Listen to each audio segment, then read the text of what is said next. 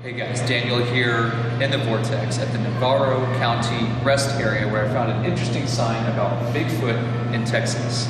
Let's check it out. It says, "The legends of people around the globe tell of a huge hair-covered, upright, human-shaped mammal that prowls the mountains and forests of their lands. One example is the Yeti of the Himalayas. Another is the Sasquatch of North America.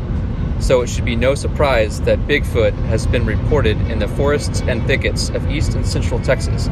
Two of the most thoroughly documented sightings within the county were near Trinidad on the banks of the Trinity River and at Navarro Mills Lake, just down the road from here. Both were thoroughly researched and the witnesses were found to be creditable, their stories plausible. The Navarro County sightings have come to the attention of the Texas Bigfoot Research Conservancy, a nonprofit scientific research organization dedicated to testing the hypothesis that a large undocumented primate species does exist. Over the years, the group has collected witness testimony, plaster casts of what might be Bigfoot tracks, hair samples, and compelling but inconclusive photographs.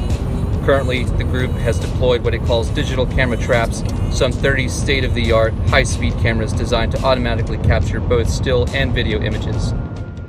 So as you drive along through Navarro County, you might keep an eye out for an 8-foot hairy man. If you see Bigfoot, you certainly won't be the first. More than 3,000 sightings have been reported over the years.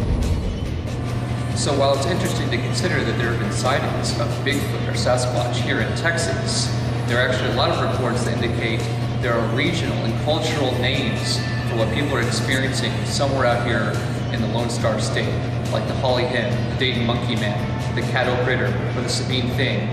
These sightings go back into the 1800s with something known as the Wild Man Navarro. So there are actually several different reports that show that there could very well be Sasquatch or Bigfoot here in Texas. So keep an open mind, keep your eyes and ears open as well, because there are new discoveries to be made every day. So we won't know if we don't go. See you in the Vortex.